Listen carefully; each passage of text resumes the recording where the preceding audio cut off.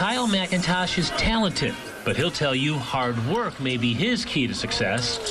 For example, he was challenged to make 10,000 shots this summer. I made 10,000 shots because there was a club kind of thing we had in our team where you have to make 10,000 shots and you become a part of a club and you get a little t-shirt and stuff like that. I actually have the t-shirt. I don't know where it is. It's a credit to MiKyle. He's really been coachable with the shooting, and then it comes down to getting up those 10,000 makes this summer, and he's probably made closer to 17 to 20,000. Making shots isn't the only area where McIntosh is working hard. In the fall, he received the school's Phoenix Award, recognizing a student athlete who's overcome academic challenges and made consistent academic progress.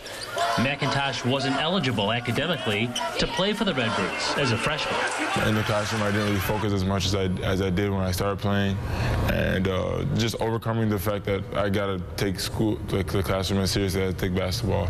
So I started staying in the study center more, started studying better, and talking to my teachers and stuff like that, and I took it a lot more serious. McIntosh has improved his game while improving his grades in the 4 years he's been on campus. You can always work your way back out. It's just like in basketball. If you think you're not good at something, then you just work your way out of it. For the Missouri Valley Conference, I'm Kurt Pegler.